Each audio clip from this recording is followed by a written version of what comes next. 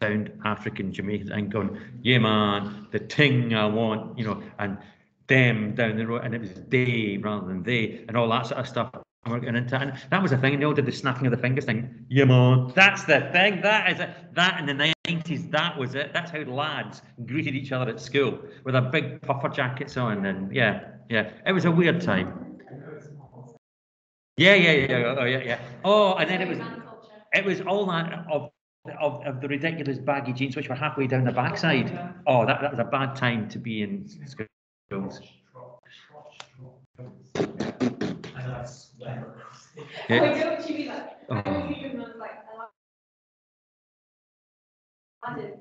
Yeah. How that ever became a thing, God only knows. Right. Let's let you see it first before anything else happens as well. Yeah.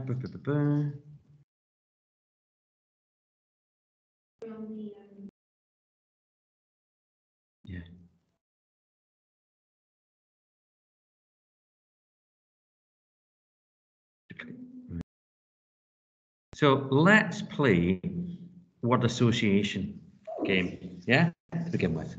I say salvage. Oh, come back. Listen. And you say what? Animal. Oh, why do you say that? I think of survival of the fittest, and then I think of food chain, and then I think of animals. Right.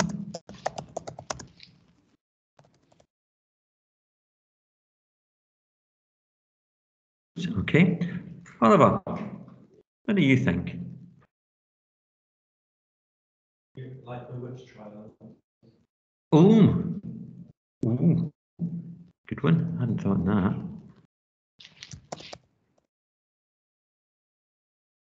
that. Good. Back to you, Sophie, for another, if you please.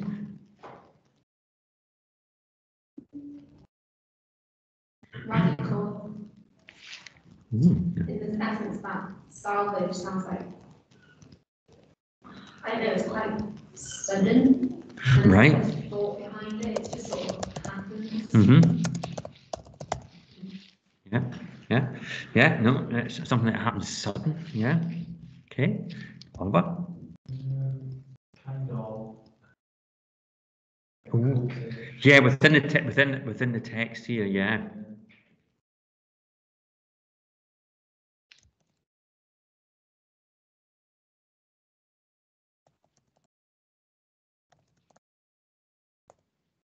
Yep. Good. Sophie?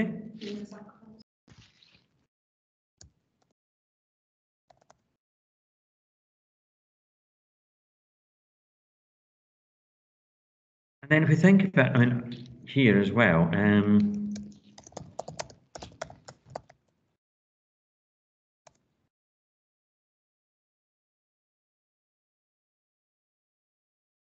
you know, the more, if we think about the word before it gets used in Handmaid's Tale, it is about sort of if we think about salvaging something, we are reclaiming that sort of thing. You know, you go to the salvage yards to get spare parts for your car and all that kind of malarkey. Oops, that's not how you spell claim.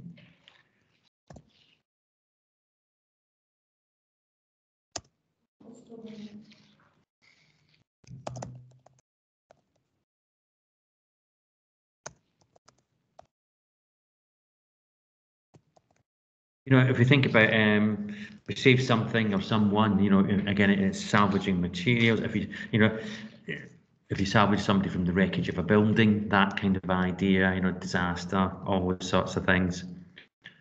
And so it has kind of sort of there is positivity in the word that we kind of normally do it, but again, within this context, different worlds, we have the wall, and very famously, there was a band that I do happen to like musically, who did do an album called The Wall. And one of the songs from this album fits in rather well with this world of Gilead. I give you, ladies and gentlemen, a little bit of Pink Floyd.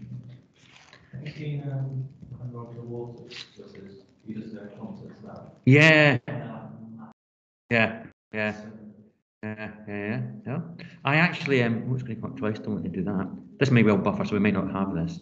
You may have to listen at home. This happened with an earlier one this morning. It's chucking.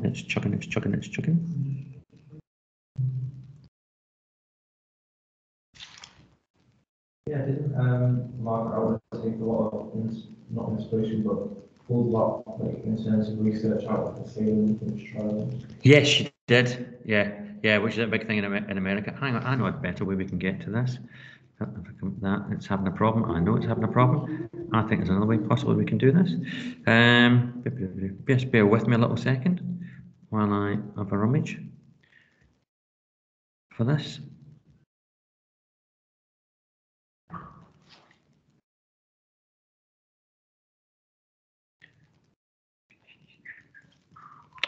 Oh, it's all going a bit sluggish now. Change that for a minute.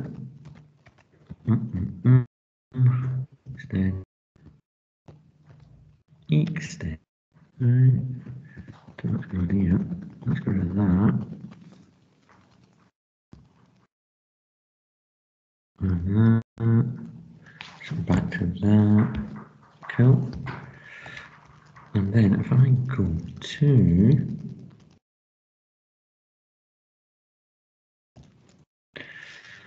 come on. Right, so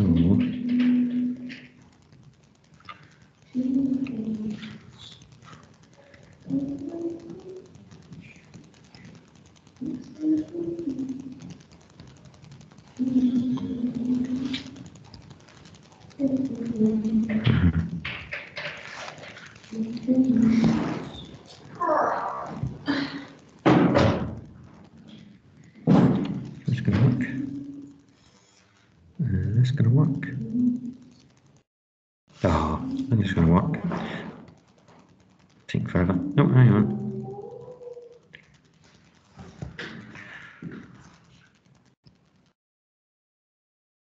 Right.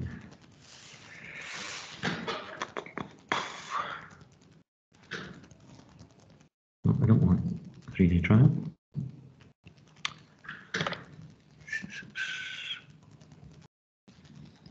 I wonder how fast this copy's going to be by the end of year 13. Yeah.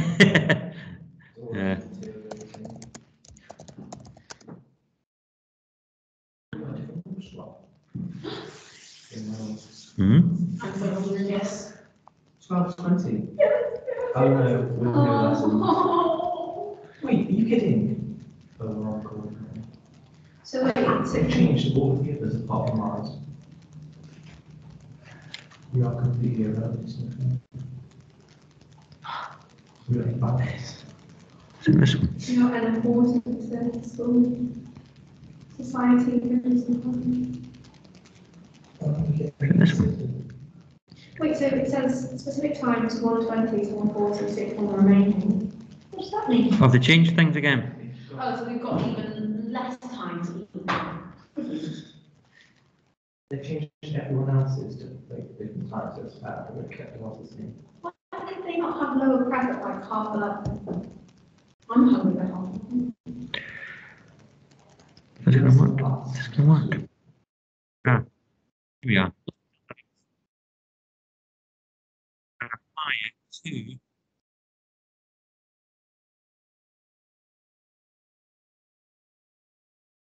this bit of text. Yeah.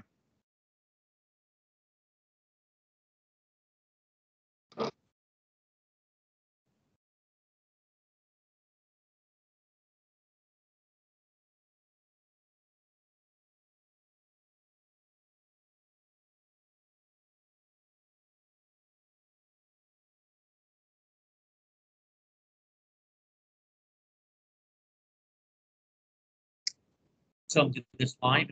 I think first time it was on Girls' Court, Arena, 1979.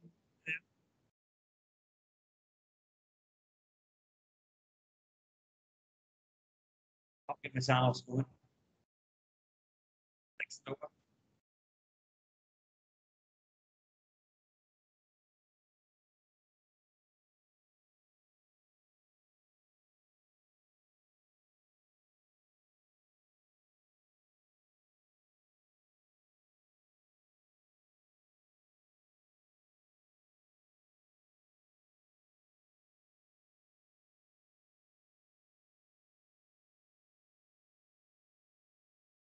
A nice little angelic background singing through, and then it turns it rather dark, just like the wall here.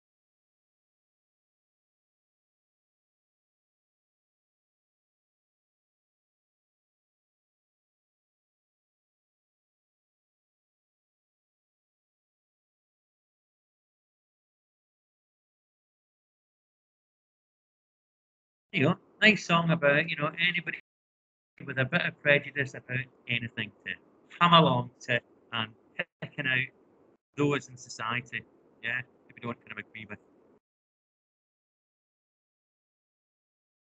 That's it. I mean, he has that. I mean, if you don't, in case you don't know, he still is, I think.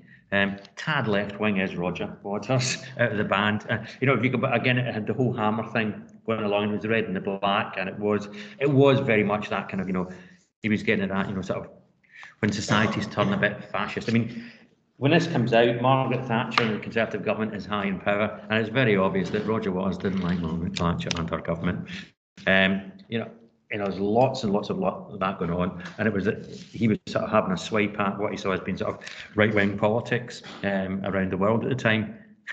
What he must think of the world right now. I mean, he's very strong again in the Israeli kind of Palestinian conflict at the moment. That seems to be his big thing. He now lives over in America full time, as far as I can work out. Artists can very obviously give a very powerful message. Yeah. I mean, again, this thing. I mean, again, that album it get taken out in various right-wing countries and whatnot around the world. It get banned. They just because some of the songs get taken as sort of protest songs, like in South Africa, because we're still deep in apartheid at that point, and we don't need no education off that album. That's the one, Sophie. Yeah. All the kids in the township began singing that because they were being denied education, and they go and protest, and so the album gets banned, and you can't buy it for love nor money in South Africa. It's refused to be airplay. But of course, you try and ban these things, it just makes it more and more, And again, it gave the band an absolute platform then to go and say, "Excuse me, what do you think you're playing that?" But then, I mean, the sort of gratuitous violence in those lyrics, isn't it? Again, picking folk, we see this here, don't we, in Atwood, in this section of the book. And again, it's how Atwood then conveys horror about this salvaging that's taking place here. So, and this is when she's on our walk, isn't it? Back from the doing the shopping sort of thing. Now we turn our backs on the church, and there's the thing we've in truth come to see, the wall. The wall is hundreds of years old too, or over 100 at least. like the sidewalks. It's red brick and must once have been plain but handsome. Now the gates have sentries and there are ugly new floodlights mounted on metal posts above it, and barbed wire along the bottom and broken glass set in the concrete along the top. So from that description, what does it make it sound as if this place is? Does it remind you of anything culturally at all? Chapter 6, I think it is. Chapter 6, yeah, chapter 6. We've got the floodlights, we've got the barbed wire, broken. Really, I think of a football match. Well, funnily enough, we'll come to that a little bit later. Funnily enough, that is highly kind of relevant in its own way. But we've got the sentries and we've got the floodlights, the barbed wire. What does it remind you of? Yeah. Oh, yeah. Yeah. Yeah. And again, funnily enough, think of Berlin. Think of Berlin. I say that landscape where it was still divided at the time when she's writing, and again, exactly had that landscape between east and west at the wall. Exactly, and again, and that still they kept the landscape the exact same as it had been during the war.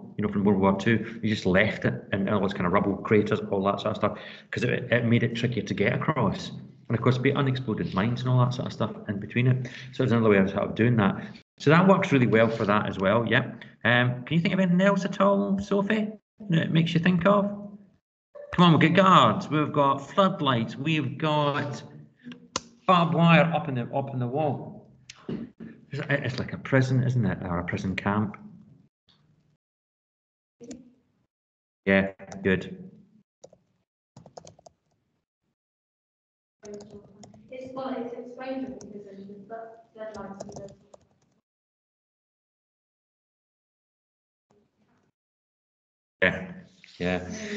Yeah.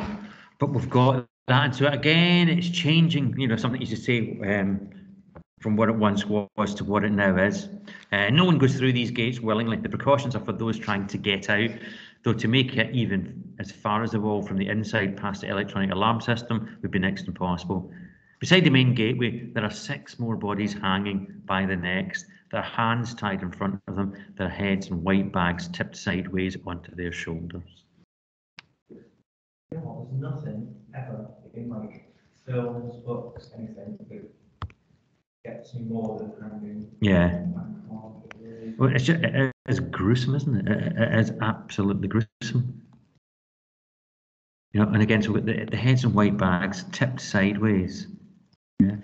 Now, there's a lot that's horrific in this, but what for you makes it, kind of horrible? sort of it's the really small thing about their hands are tied and then it's like tipped on their shoulders. More graphic. Yeah, it's the fine detail, isn't it? And what does the language lack at this point? In a way. Sorry? Yeah. Yeah. Good.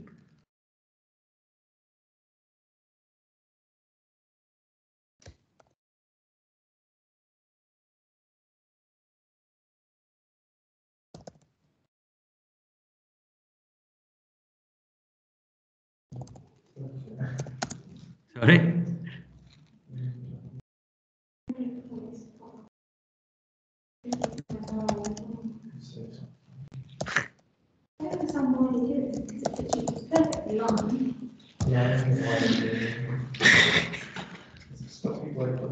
Yeah, that's what it's all about. It is.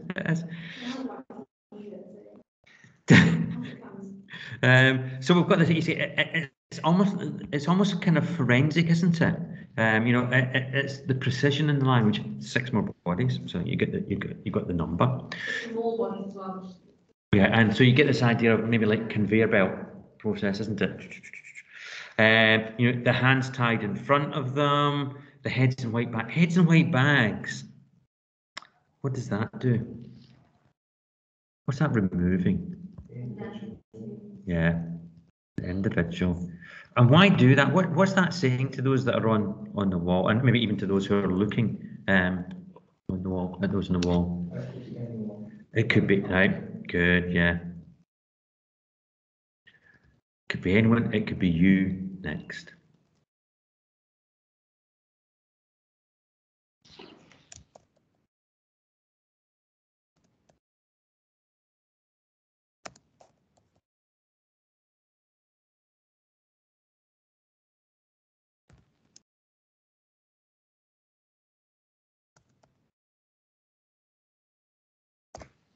Yeah. And that way as well, you know, it's that idea about the heads just tipped. I mean, tipped is almost, it's a careless action, isn't it? It's kind of gentle at the same time as well, but it's that idea, it's just careless, it's just there. And then we get the reason for it. There must have been a men salvaging earlier this morning. Didn't hear the bells, perhaps I've become used to them. And so again, it's that idea, isn't it? You see it often enough, you hear it often enough, it just becomes your way of life. Remember, Aunt Lydia, you know, you will come to accept that this is normal. That's that kind of chilling world that we have here in Gilead. We stop together as if on signal and stand and look at the bodies. It doesn't matter if we look. We're supposed to look. This is what they are there for, hanging on the wall. And so it's that idea, it's that deliberate action, isn't it? We are supposed to look. And again, it's this idea, isn't it? It's thought out. This isn't by chance. Yeah. Sometimes I'll be there for today until there's a new batch. That's quite horrible, isn't it? A new batch. Fresh off the production line, isn't it? Why do you like it, Sophie? Why?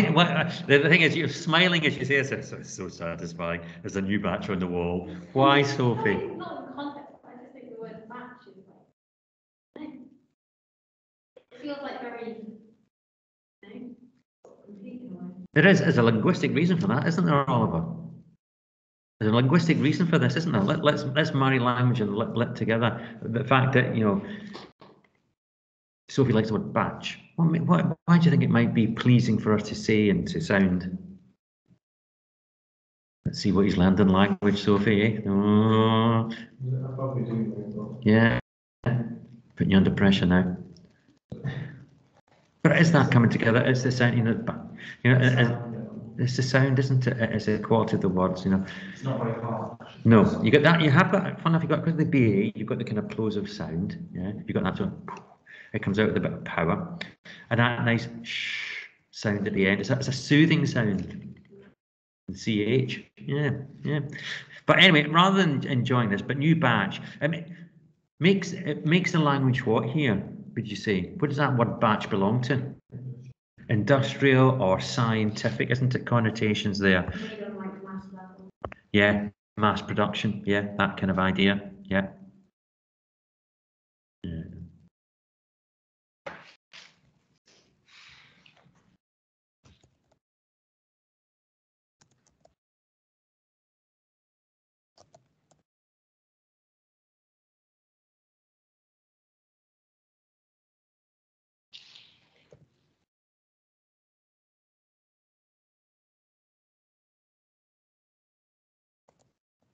And it gives you that idea of a kind of conveyor belt of death, you know. And it needs to be, doesn't it? Because you've got to put fresh ones up so that they don't get too used to it and think, well, that's it. It only happens once in a blue moon even. And again, it's like about so as many people as possible have the chance to see them. What's hanging from the hooks? The hooks have been set into the brickwork of the wall. This idea of them hanging from hooks. Where do you normally see that? Where would we normally see meat, in inverted commas, hanging from hooks? In a slaughterhouse or a butcher's, the abattoir, isn't it? It's just the carcass up in those big metal hooks. Similar type of, you know, hooks that's been done there. The hooks look like appliances for the armless or steel question marks upside down. It's the bags over the heads that are the worst than the faces themselves would be. It makes the men look like dolls which the faces have yet been painted, like scarecrows, which in a way is what they are, since they are meant to scare, or as if the heads are sacks stuffed with undifferentiated material, like flour or dough. It's the obvious heaviness of the heads, their vacancy, the way gravity pulls them down, and there's no life anymore to hold them up. The heads are zeros. How grim indeed. The heads are zeros. What is that saying that Gilead says about you once you're on the wall? You are nothing. You are worthy of no mark, no recognition, no nothing. You amount to zero. And that does take us back, doesn't it, Sophie, to the kind of the world of the death camps. That's what the Jewish people were being told. You are subhuman. You don't belong on this planet. You know, we'll take everything from you and then we'll destroy you. That was the message that was coming through day in, day out to them all the time. And this is the sort of thing. And it's the thing that any dictatorship will want to do, isn't it? This is about breaking human spirit, defiance. But isn't it? It's that way. We go through this transition, don't we, of the men are like dogs to begin with. So the simile being used there, isn't it, for a point of comparison? An inanimate thing, a plaything, a toy. And the fact that they have no faces on them, because again, with the bags, there's no features for them at all yet. And what Atwood does throughout this text, isn't it? The pun, the play on words, they're like scarecrows, which in a way what they are, they're meant to scare. So breaking that word down into its two constituent parts, isn't it? Very cleverly done, you know. And again, it's the same thing she did, wasn't it, with Mayday? Yeah, that idea she's always kind of learning the words. And then you got the language of this, isn't you, against the language of Gilead, the Computech, you know, that sort of thing, where, you know, the neologisms that are made up. And then it's almost like, you know, again, being forensically picked apart here, isn't it? It's as if the heads are sacks stuffed with some undifferentiated material. So again, they've gone from being non-human, you know, gone from being a man to a doll to something that's just stuffed. Taxidermy, Gilead style. Isn't it a grim display? You know, and again, it could be anything like flour or dough, and then it's only the heaviness. And again, isn't it that sort of nice paradox, isn't it, you've got there? It's the obvious heaviness of the heads, their vacancy. You know, how can it be heavy if it's vacant? But again, it's all life has been taken away here, isn't it? And then the heads of the, you know, and again, it carries on. We've got the zeros then, it finishes there. Though if you look and look as we are doing, you can see the outlines of the features under the white cloth, like grey shadows. The heads are the heads of snowmen with the coal eyes and the carrot noses falling out. The heads are melting. I mean, it's just unrelenting, isn't it, in this gruesomeness? And it's almost like this fixation. And again, here the narrator is like somebody who has been traumatized, haven't they? Because they can't stop themselves from looking, and they can't stop themselves from retelling, you know, exactly in graphic detail for the reader to understand here. Yeah. No. And again, if we begin to think about where on earth could she get her inspiration from? Well, London Bridge in the early 1600s, you know. That's where the spikes of anybody who was a traitor cut off, pop it on the bridge. Hung, drawn and quartered. That's what happened to William Wallace on the back of it. What they do, they've got their leg tied to the horse, but they, to make it equally gruesome, they get what they call a hurdle, just like a little wood strap, and so you're strapped over this sort of wooden hurdle. You're thinking the small, you know, those tiny hurdles that we had last year in sports day, the really ones close to the ground. Think of one of those, but you're strapped across it. You're stuck to this horse, and the horse's backside is just scalped. The horse goes off, so your back going over the cobbles is just going on this wooden frame. So your back's going to get shattered, broken in multiple places. Anyway, they stop you before you draw your last breath. They stick you then up onto what do you call it, the scaffold where you're going to get hung. Pop you up for a quick hanging. Cut you down before you've actually taken your last breath, or they don't do the drop properly. You know, I think if you were in the old days, well, hanging became a kind of like a sign, so you got the drop right, so the neck broke straight away, rather than actually being strangled as such, drawn out.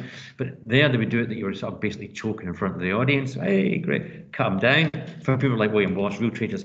Then what they would do would they'd eviscerate you, get this over, pull your guts out, fling them in a pan, flambe them a bit of sauteing, yay, at which point you're going to be dead. But once you'd finished with you, they basically cut your body up into little parts. And like for William Wallace, various parts of his body get sent to castles in Scotland to be hung outside the battlements, saying, you want to take on the might of the English army? This is what you have to be willing to do. You have to go worse than this, because if we catch you, this is what we do to you. And everyone's been brutal. Vietnam, the Americans began to throw the Viet Cong. Yeah, what they would do, when they captured Viet Cong, take them up in the helicopters, up to 32,000 feet, chuck them out alive. And again, it was being more and more brutal to each other, because it was equally brutal on the Viet Cong side. They got the Americans in. That's where the whole kind of Russian roulette came about. They would make them play the game. They'd drug them up, and then one bullet in the chamber, spin the chamber, pull the trigger. Pinochet, funny enough that you should mention football grounds. General Pinochet in Chile, infamously as a military coup. Anybody who was sort of socialist, left-wing, Republican, predominantly men this was, they get rounded up and they get taken to the football stadium. There was a huge, I think it was Boca, the Boca football stadium, and they get taken in there, and it was like a big internment camp. And then one day the army just went in and shot everybody. And the news of this travels around the world, and I'm happy to say, my own nation took a stand against this, because we were due to play, Scotland were due to play Chile in a football match at some point, and they all refused to go. They said, we forfeit the match, we're not going to step foot in a football ground over there after what has just happened. Thousands. It was just a mass execution. Humans are just awful. Well, but you look at, I mean, again, yeah, you look at anywhere where there's like a military coup, that kind of thing, what they do. I mean, look at what goes on you hear bits and you think, well, what else is going on apart from the bits you don't hear about in these places? Wars are brutal, you know. And it makes this whole thing worse, because you read that and you're like, oh my God, this is horrific. It couldn't possibly happen, and then you think, oh, wait a minute. Also, like, even worse things on this. Yeah, and so and that's what has been again. Going back to what Atwood herself says, she's put nothing into the book that hasn't happened at least once in human history, you know. But you see that, and again, you think about all these kind of different walls. I mean, think about President Trump and his wall, stopping folk from getting across the Mexican border and things like that. Somewhere in the wall. Oh my goodness. But I mean, again, and so you can see what she gets this, and again, the Berlin Wall and when it was between East and West Germany, again, it was the snipers would quite regularly just sort of take sniper practice, fire at folk, you know. Yeah. Did you say humans come up with some bizarre ways to treat fellow human beings under the guise of a war, or we're living in uncertain times? These things will remain in place only until such times as normality is returned. Of course, normality never returns. That's the problem. Yeah. Right. That's us. We've done. That was a very quick one, wasn't it? It was very enjoyable. You're such a good duo, you two. You know. Yeah. Do you know what? Could it possibly be worth another merit? That's what I'm asking myself, Sophie. I can't give you two in one day, but that's against. Well, I mean.